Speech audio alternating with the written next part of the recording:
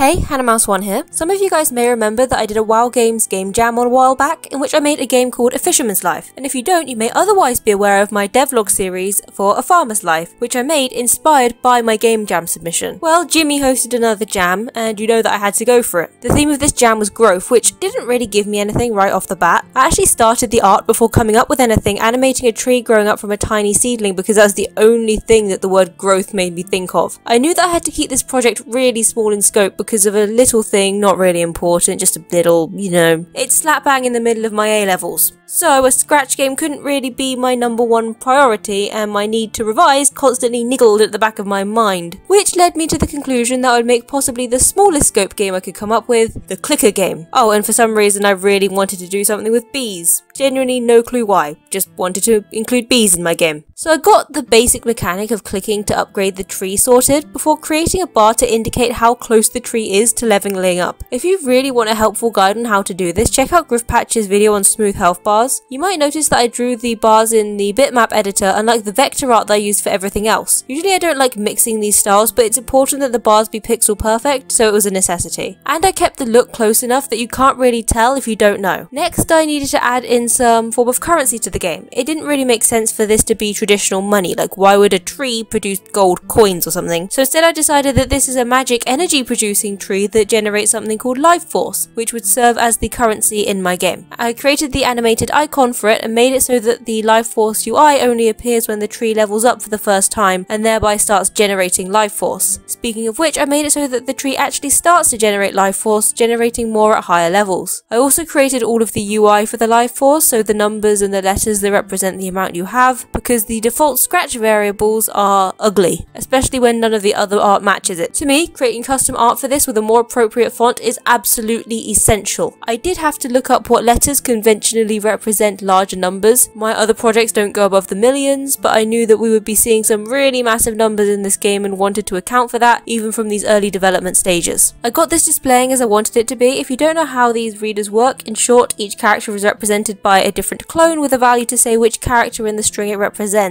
It then switches costume to display the correct character in the string. The hardest part of this is actually setting the string that needs to be displayed, as once you get into the thousands, the variable has to be abbreviated using the letter K or M once you hit the millions and so on. I also needed a way to upgrade the tree. Having a UI with a list of upgrades felt too obvious and overdone, so I added in a building mechanic. I made a button for this and then created the first building, the bee search hut. And yes, there are many more bee puns abound, so yeah, brace yourself for that. I then made a very basic tiling system for the buildings, which was made very easy due to the side-on perspective, which meant that I only had to add buildings along the bottom of the screen. I made the UI for the build menu and got that displaying properly, and gave the buttons some fun mouse over effects. I realised that the UI needed to display how much life force it cost to build anything, so I added that in and got the building mechanic working, with the buildings displaying once built. I also made it so you see a ghost of the building where the building will be placed based on your mouse position. But now you can place a bee search hut, you really need to be able to do some bee search. I repurposed the build menu's UI for this and created an icon for the upgrade to your click power. I created a separate costume for each level to display the correct cost and did the same for the upgrade to the life force production. I got all of this to display when the bee search hut is clicked and got the clones to calculate the correct cost for the upgrade. And then I implemented the actual functionality for each of these upgrades. You can upgrade each 10 times. The final bee search option will allow you to discover bees, so I created art for 10 different types of hive. I was coming up with these on the fly, and while the first few, fire, water, air, earth, were obvious, typical video game element things, they do get a bit weirder later on with the candy bee or the zombie. There's also a robotic bee-bot, and saying bee-bot always makes me think of these little robot things that my primary school had that could move forward and spin. Did anyone else at school have these? And obviously the scratch bee was just a nod to the platform of making this in. And I made the respective bees. I knew that in a contest like this, art would be something that would really sell my project even if my game concept wasn't super innovative or unique. And I think these little cuties hit the mark. And I adapted these into icons for the bee upgrades, showing the name of the bee and the cost. After getting that to display on the bee search menu, I made build options for each of the hives. Because there are so many, I also had to alter the build UI to accommodate scrolling through the different buildings, and after some trial and error I got the prices for the hives to calculate correctly and allowed the player to build them. The hives speed up how much the tree grows, so I needed to create a log of how many exist. From that I could calculate how much the tree needs to grow each second, and because there are more hives than places to build them, I needed to add in an option to demolish the hives, which I made a button for and implemented. And then I made a title screen. The title title might be the thing I'm the most proud of in this project because it's a concise double pun. Tree Bee-liever. I wanted the title screen to be both interactive and reflective of the game, so I made it so that you have to click the play button repeatedly and a tree grows as you do so. I played around with having leaves growing from the side of the screen as a transition, but I decided that I kinda hated it and moved on. And then I started to put together a tutorial. I made art for a character to deliver this and to give it a smidgen of personality. This is Thumbelina, and I was super satisfied with the artwork I did for her. I tried to invoke bee with her design, right down to her beehive haircut, and I gave her a white outline for what I tend to think of as a sticker effect. Then I made the text box and all of the dialogue. For the font, I wanted to avoid straight lines and perfect circles for a handwritten effect, and again I gave each letter a white sticker outline. I hate when games hamstring you into a tutorial that you don't want or need, so I made sure to add in an option to decline Thumbelina's help. If you accept, she guides you through the core features of the game, growing your tree, building, and bee search being the main ones. And of course I had to code the tutorial to activate when the game starts and to progress when appropriate, which is all fairly simple to implement. I just had to wait for either the spacebar to be pressed or for some other trigger like the tree leveling up to switch costume. I thought that having bees flying around in the background would be super cute, so I made it so once you have a hive of any given type, those bees can fly across the screen. I actually made a mistake when coding that took me ages to debug. A couple of the variables hadn't been set for this sprite only, which caused the positioning and direction of the bees to wig out a bit. And if you saw my recent devlog for the Fireside game jam, you might remember me adding a parallax effect to the background. I love how much that added to that game, so I decided to do something similar for this one. And then I added some sounds, which makes such a huge difference to how the game feels to play. Never neglect the audio side of game dev. Then I had to tackle music, which I do not have any talent for. As always, I just hit some random keys in Soundtrap and came up with something that I neither love nor hate. And I stuck that into the game on a loop. Now for a few housekeeping things. I made a thumbnail for the scratch page, did some general bug fixing and polish, and rounded things out by making all of the art for the itch page and filling out the information on the scratch page. From there, all I had to do was upload the game to itch, which does mean that I don't have anything more to show you, so thanks for watching. I hope you enjoyed this video.